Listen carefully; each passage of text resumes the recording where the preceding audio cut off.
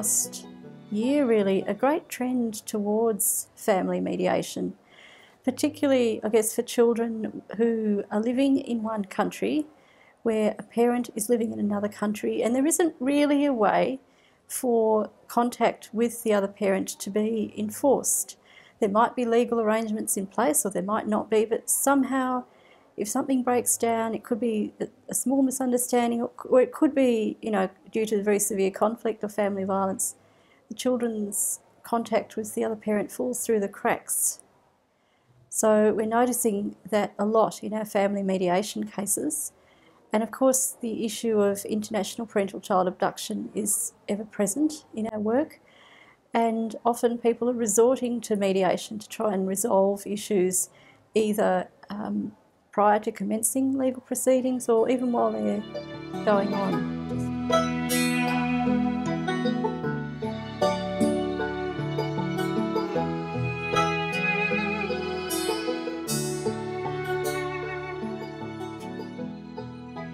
Well, I guess our nearest neighbour is New Zealand, and it's easy and it's not a very long journey away between the two countries. So there is a lot of flow between those two countries. In terms of international parental child abduction cases, the UK is also quite common because there's a fair bit of migration between the two countries.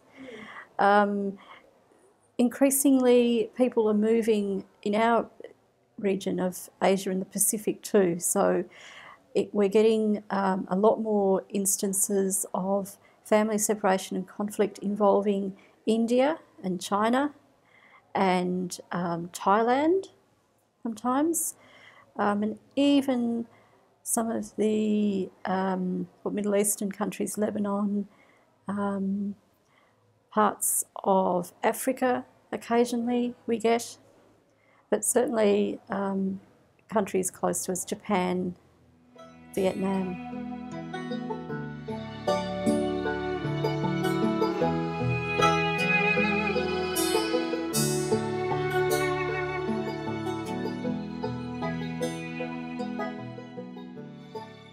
Okay, my advice or my discussion with them would be twofold.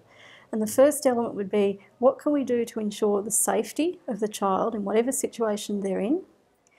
How can we make sure that they're safe, and that in whatever way possible, how can we ensure that they maintain contact with the parent from whom they've been separated, if that's safe to do so?